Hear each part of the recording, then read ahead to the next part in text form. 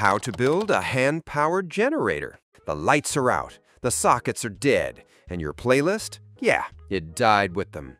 Just you, shadows, and that creeping thought, wow, candles suck. So let's make power the old-fashioned way, by suffering.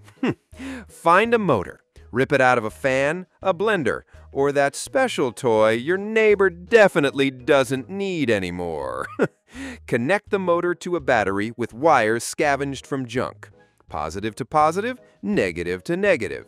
Basic apocalypse math. Get it wrong? Don't worry, your hair needed restyling anyway. Now the magic part. Start spinning that motor shaft like your survival depends on it. Every turn feeds juice into the battery. Keep grinding like a slutty banana, grinding on the last nightclub pole in the wasteland.